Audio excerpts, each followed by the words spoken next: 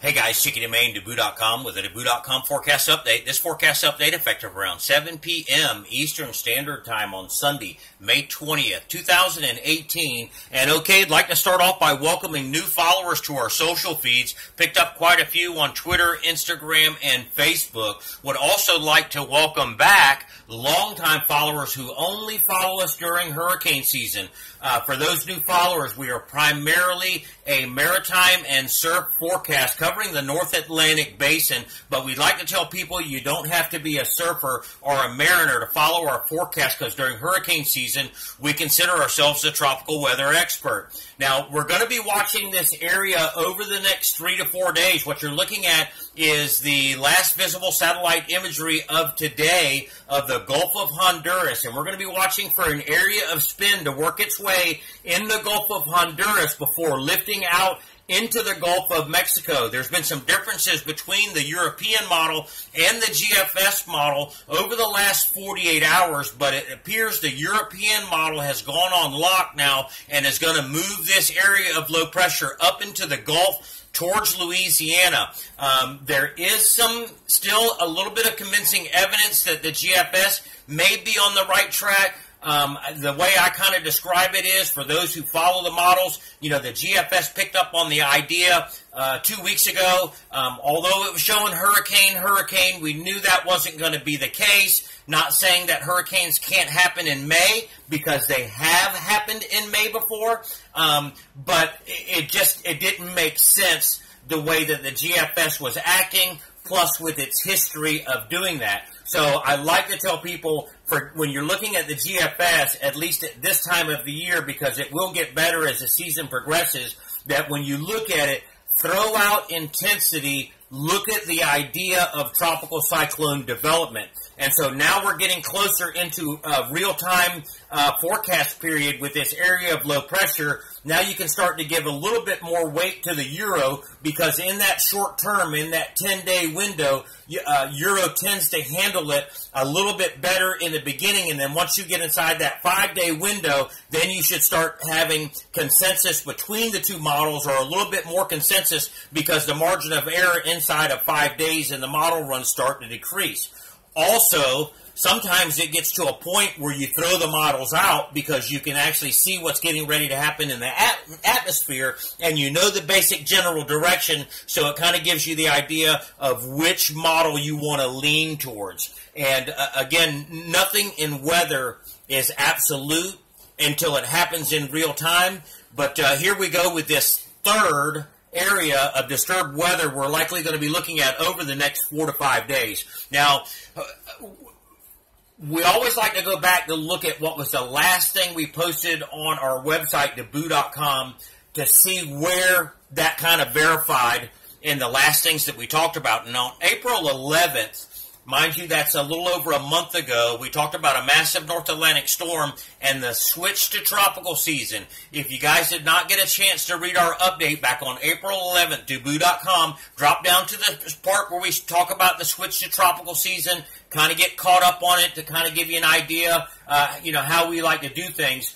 But that was on April 11th, and then by May 4th, 2 weeks later, boom, first area of disturbed weather National Hurricane Center points out on May 4th out here in the Bahamas. Now, this area right here was part of the kickoff of a chain event of what has led us to where we are today. Over the long term, over the last, two weeks, that's what's happened here, because then after May 4th, 10 days later, here we go with the second area of the 2018 Tropical Atlantic Cyclone season of disturbed weather National Hurricane Center is monitoring. This was over in the Gulf of Mexico, had a 30% chance of development at one time, 40% in 5 days. It never developed, but did start to increase that pattern of heavy rain. Because of the repetitive nature, this upper level low in here got up here, lifted to the north, started another trough in here, and we had the high pressure ridge and the easterly flow in here, and that started creating moisture to where we are today. Now, here's the idea of what's coming up. Here's this area of spin we talked about in the Gulf of Honduras. Here is the first which is actually they dropped the designation of it, but here's the remnants of the first tropical wave of the 2018 season. National Hurricane Center analyzed this a couple of days ago, and it is just to the east of the Eastern Caribbean islands in here. And although they dropped the designation of a tropical wave, you can still see the feature of it, of the main axis of the wave. So just imagine if there was a straight line right here. Here's the center axis of the wave, or where the spin is, right in here. And so this is sliding off towards the west, and it's going to get in here towards the Eastern Caribbean, and you can already see, notice how the lines are like this from southeast to northwest, southeast to northwest as you get in here. So as this vorticity spin gets up in here, the idea is that it'll come in here and slide in up underneath, and then get this thing going, and then up in here to the Gulf of Mexico. Now, there's two types of patterns that we talk about. Longtime followers know that we talk about two patterns called round the corner and the hook pattern. And there's evidence of both patterns in the satellite imagery of what we're looking at. Now, so round the corner works like this. It's an area of spin that develops off Costa Rica in here, moves up to the Nicaraguan-Honduran border, and rounds this corner and tucks its way in to the Gulf of Honduras. This is the one of the main breeding grounds for tropical cyclone development in here, the Gulf of Honduras. The other one is the hook pattern. And what the hook is an area of spin in here in the Eastern Pacific, which if we zoom in, we're talking about this one right here, and we'll zoom back out, and then what ends up happening is that this gets lifted up into here. The flow is like this. Although this image is still, this is how the flow is. You've got the winds are wrapping back like this, counterclockwise rotation like this, and the idea is that a front, which is up in here, comes in and it kicks it and makes it do a hook and comes through the Gulf of Honduras, through the Yucatan Channel. Now, normally, this hook and this round-the-corner pattern, climatology tells us up and to the right, up and to the right. Now, if you followed us for last year's hurricane season, you know we talked, or 2 seasons ago, we talked about storms acting in unconventional wisdom, meaning that when Climo tells you that it's supposed to go up and to the right, and it goes to the left, you go, wait a minute, it's not supposed to go that way.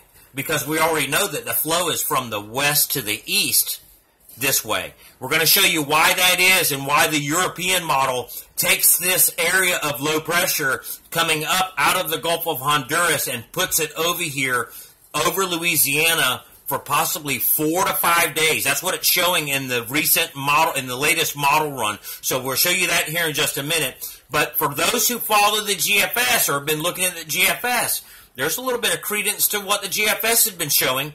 It does not look like the right elements are going to come together to offer a final solution, as the GFS was suggesting, which was a strong tropical storm east of the Florida coast. But here, again, is that tropical wave right here. And you've got an area of spin that's right in here. And it's way too north to be the northern extension of the tropical wave. You may have seen us talk about how in our post that maybe the northern extension of the tropical wave was going to split off from the main wave axis.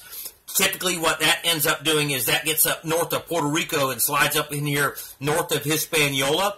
But that does not look to be the case. However, we do have this kind of flow with the high pressure. So this is working its way this way. And if you look here, 1, 2, notice how it looks like there's a little circle right there. 2, and then 3 on this back side. So what the GFS is suggesting is that the main wave axis of this tropical wave slides in here, gets into here, but because it gets backside to support in here, that's what the GFS sees and wants to pull it this way. That's what Climo would tell us, okay? But the European model is taking the area of spin, moving it up here, and then here. And here's why. We take a little closer look. You can see this upper level trough in here. There's already like a little slight counter-rotating spin in here, but we also have this front that's working down. And so imagine a hook right here. We always talk about watch the tail ends of fronts or long stalled or dying fronts for an area of low pressure to develop. Well, sometimes areas of low pressure like to migrate towards the front or towards the tail end of the front. So that's what the European model is picking up on. If we look at this imagery right now, you can almost see it coming together. Area of low pressure moves up into here. This is already starting to wrap this way. Notice the curvature in here. So that's going to get the area of low pressure by Wednesday or Thursday into here. And the reason why it wants to come in here, this is dipping this way. This is cupped this way. The natural spot is going to be right in here.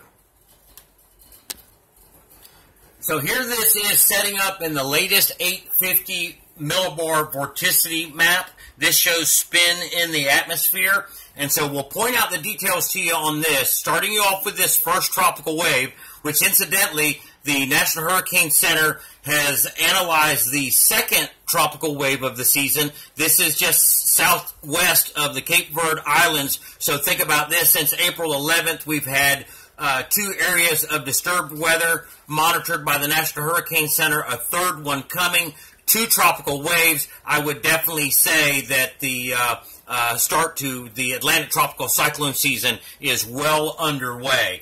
So going back to the 850 millibar vorticity map, you can see that here is where this tropical wave or the remnants of the first tropical wave is in here. Here's that vorticity spin that we talked about that was in here north of the islands. Go back to this real quick. That's this right in here. That's where that is. Go back to the 850 vorticity map. That's this right here. Here's spin right in here off the South American coast, the northern coast of the South American coast.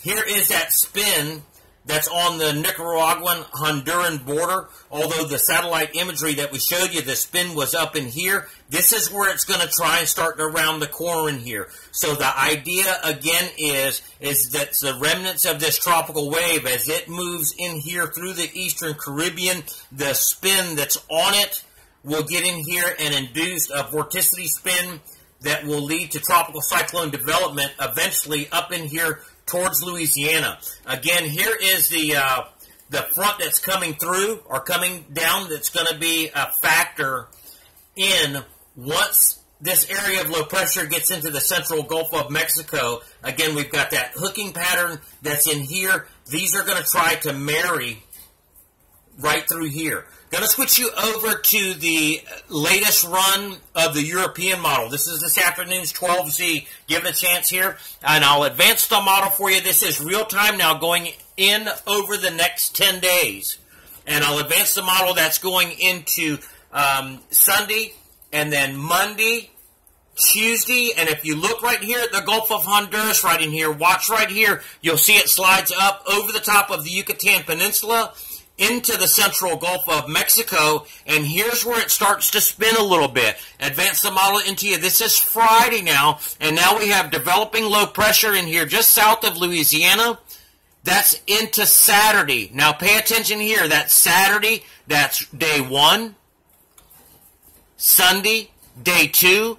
That's Saturday and Sunday, Memorial Day weekend. That's Monday, Memorial Day, day 3. That's Tuesday, day 5. That's Wednesday, day 6. That's 6 days of weak area of low pressure not moving very far. Weak areas of low pressure known to produce copious amounts of rain, regardless of tropical cyclone development, regardless of whether or not it gets a name or not. There is likely to be heavy rainfall once again coming up over the next 10 days through the southeast region. We were in drought conditions. If this happens to verify, there probably is not going to be any more drought. I can tell you that. Now, for surfers in the Gulf of Mexico, Here comes a strong southerly flow in here. Unfortunately, it looks like it's all on shore. It looked like there was a chance for some surf alert coming in here for you. We'll have to just see how this all plays out, but it's all on shore out of the south and southwest, out of the south and southeast as this thing moves over towards Louisiana. Now, here's what happens. Here's what happens in, or why this gets pushed over to Louisiana. And the scary part is that it's possible that this area of low pressure gets boxed in. I'll advance the model for you, and as we get into, there's the development right there in the central Gulf of Mexico into a 1,008 millibar low. Then it moves up to Louisiana, but I want you to pay attention to high pressure that's getting ready to build in here near New England. And this area of low pressure develops here. We always talk about watch tail ends of fronts or long stalled or dying fronts for an area of low pressure to develop. The other rule of thumb is that sometimes low pressure wants to migrate towards the tail or tries to attach itself to the front. And we posted earlier on our Twitter feed that it looked like that the Euro was starting to chase the tail of the front, and now it looks like it's trying to attach, which it does, but then look what happens here on Tuesday, May 29th. This is day number 9. High pressure now builds in here over southeast Canada, and that kicks it to the left. And then on day 10, moves down in here to Virginia, and it has no choice but to go that way. This high pressure could block this in. This could sit here because it's trapped, surrounded by high pressure. Whether or not it fizzles out or not, I don't know. If it was happen to go a little bit further south and get back over open water, but that's Tropical Storm Alberto right there at 10 days. Now, mind you, inside that 10-day window, confidence is not extremely high. The model's going to change, there's no doubt, but one thing for sure, over the last 4 runs, the European model has been showing the same solution run after run after run. So, anyways, that's all we got for you for now, guys. Sorry for being long-winded. Stay tuned to our social feeds for updates. We're likely to start stepping up updates on our website, deboo.com. So stay tuned over the next 3 to 4 days for the fresh updates.